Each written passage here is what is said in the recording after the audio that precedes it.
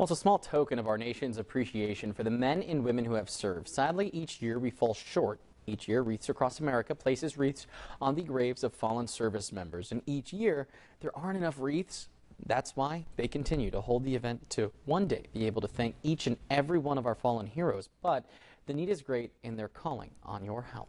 Last year, we were short 818 wreaths to cover all the graves. And unfortunately, every year we have more and more veterans passing away. So we never reach our goal. We just work harder and harder.